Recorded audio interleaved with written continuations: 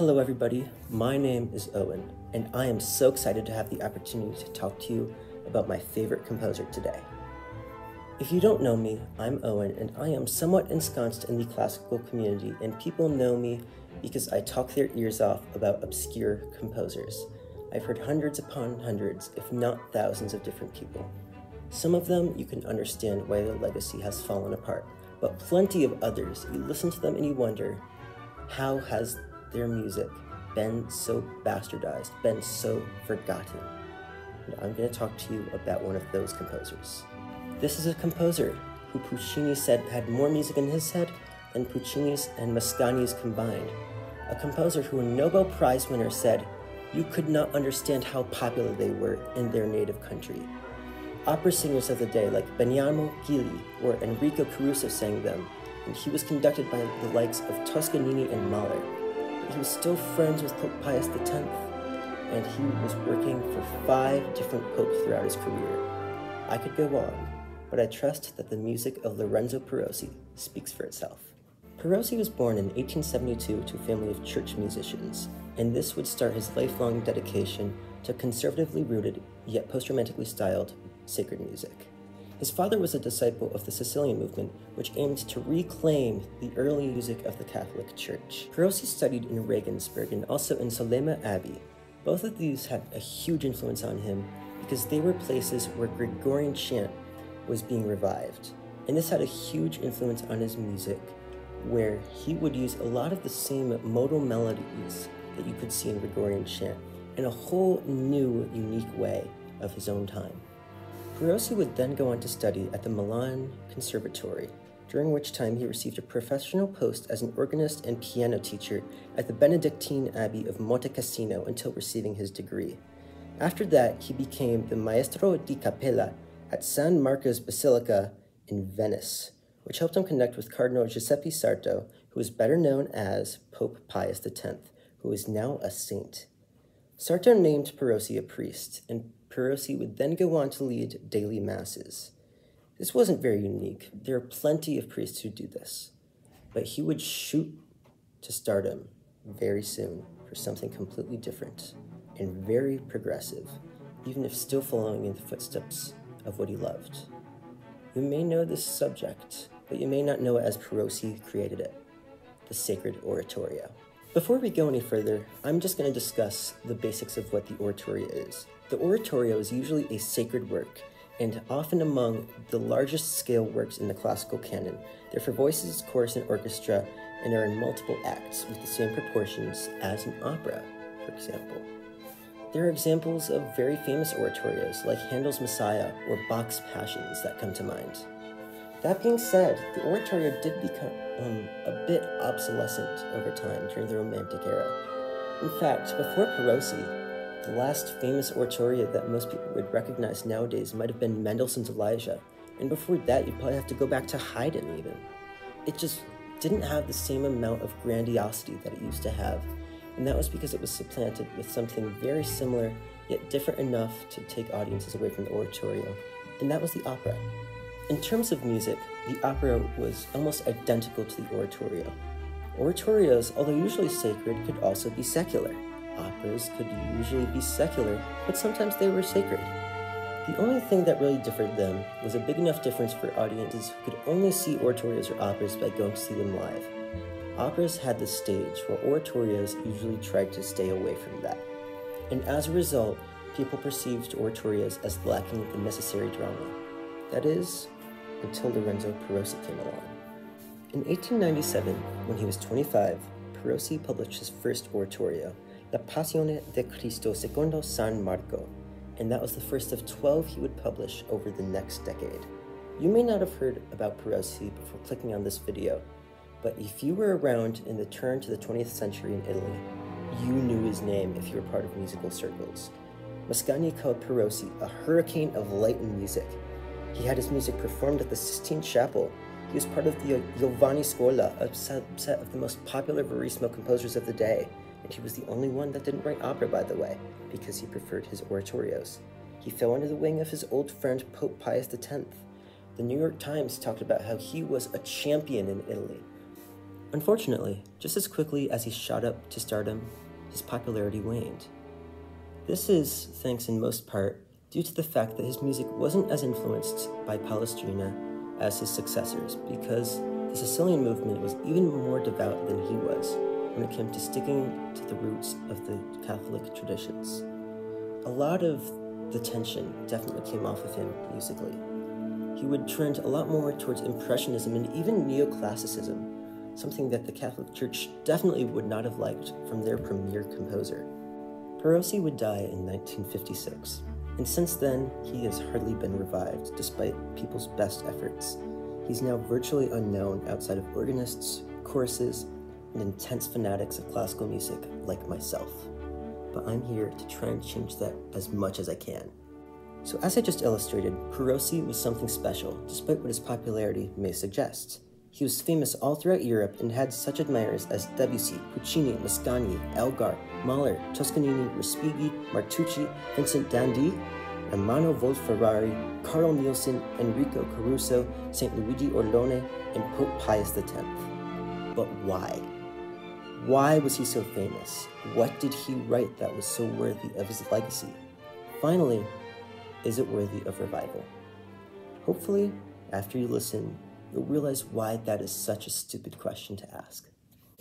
As my friends can confirm, I've gone on many tangents about how I hate comparing composers to one another. It can undermine a composer's creativity if you try and compare them with another better-known composer. It's a necessary utensil, though, for helping somebody who hasn't heard a certain composer understand what they sound like. For Perosi, however, that's not an easy thing to do. I often refer to him as a love style of Bach and Puccini, but no two composers can capture the eclecticism of his music. It also includes traces of plain chant, of Palestrina, of Mozart, of Wagner, and of Bruckner, and it all creates his very own sound world, which I'll discuss today. Any single one of his oratorios could explain his sound world well, but I'm going to show you the one that shot him to fame in the first place, La Passione di Cristo secondo San Marco. And from the very offset, you hear one of the most important parts of Perosi's style, and that is his counterpoint. I remember recommending Perosi to a friend after he lauded Franz Schmidt for his contrapuntal Fourth Symphony. I have recommended dozens upon dozens of composers to that same person, all of whom he rejected, but even he admitted that Perosi had a gift. That being said, he doesn't have the same kind of counterpoint that you associate with other composers of the same era. People like Schmidt and Reger and Joseph Marx, other contemporaries, they had a lot deeper, darker, and muddier even of a sound. But Perosi's was a lot lighter, not necessarily frivolous, but it had the same vein as Bach, constantly, almost fugal. After the prelude, which is in the same Bachian counterpoint, his oratorio is mostly made up of three different kinds of things. You have your aria, you have your unaccompanied choruses, and you have your choruses with accompaniment. Usually that would be the orchestra. His arias are almost in a bit of a Puccini vein, or Mascagni, or Celia, or Giordano. It's all in that same Verissimo vein with whom he had ensconced himself, and who all admired him very much. The choruses are very different. The unaccompanied choruses have the same kind of style as Palestrina, or of other people in the early Renaissance vein or the late medieval vein. But then with his accompanied choruses, that's where his counterpoint really shows off its skill, because it almost sounds like something straight out of Handel's Messiah. And that really showcases one of the things that made Perosi so accessible to everybody in his era. And that has to do with the many different ways he could show off the glory of Christianity. Christianity is the largest religion in the world, and it's probably the most diverse in terms of interpretation, not just of the literary texts, not just of the key figures, not just of the historical events, but also in how people let the religion influence them. An evangelical knocking at your door with the Jesus loves you sign might romanticize religion as a traditional, folksy way to get communities to connect to each other. A Catholic priest leading a midnight mass might envision his religion as an intimate, soulful affair in which one must grapple not just with God, but with his mortal self. A medieval Occitan peasant might view Christianity almost as a fairy tale in which he can escape his life, look upon the lives of those who escaped his own situation, and he can use it to hope for a better future. And then a literary figure like Dante might focus more on the drama of it all, the sheer magnitude of the most important parts of Christianity, be it heaven, be it hell, be it all of the creatures who he discusses. Of course, those are 4 very different ways that people let Christianity influence their lives. None of them are right, none of them are wrong. It's all subjective. So long as they let their religion positively impact them, it's completely fine. But the thing is, when it comes to writing music for religious purposes, you're going to have trouble connecting with each one of those figures. Just to illustrate this dichotomy, let's look at 3 very famous Christian pieces: Handel's Messiah, Bruckner's Te Deum, and number 1 from Messiaen's Wintergarts. Handel's Messiah opts for a more pastoral, traditionally celebratory route that feels like a festival on a summer's day. Bruckner's Te Deum feels like it wishes to portray the same drama of Dante's Divine Comedy, with exploring Christianity's grandest concepts. Messiaen's First Regard sounds like it should be played in a stone monastery at night. All 3 of these pieces are very effective, in addition to many other pieces I'm hoping to share later on this channel. But since people interpret religion in countlessly different ways, people will have one of these interpretations which they will inevitably prefer over the others. With Perosi, it's incredible because he manages to explore Christianity in all of these ways and many others. His climaxes take on a more Brucknerian tone, with the full drama that he could accomplish with what he had in his fingertips, all expressed in the most grand way. His a cappella chorales are a lot smoother, a lot more introspective, and then you have the fugue accompanied choruses, which again have the same sort of pastoral vibe as Handel's Messiah. It all celebrates the Christian faith in different ways for different people. Perosi doesn't restrict himself to trying to perfect one method of exalting Christ through music. He succeeds in as many methods as he tries, and this allowed him to achieve international celebrity. His orchestral music is delightfully accessible, and his chamber music is very daring relative to the rest of his oeuvre, which you can check out. Naxos has a wonderful recording that just came out last year. But there is a good reason that Perosi's legacy, as we understand it, lies on his religious music. It is the most complete envisionment of religion and music as we know it.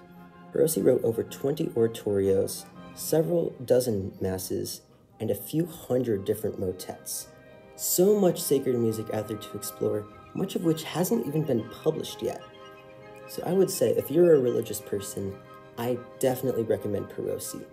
He envisions the same stories we read in the Bible in a whole new way, but in a way where you can still feel the Christian connection. If you're not religious, that's okay. Listen to it the same way you listen to La Bohème by Puccini, for instance, because the music still has the same drama. Perosi did say that his oratorios were like his operas.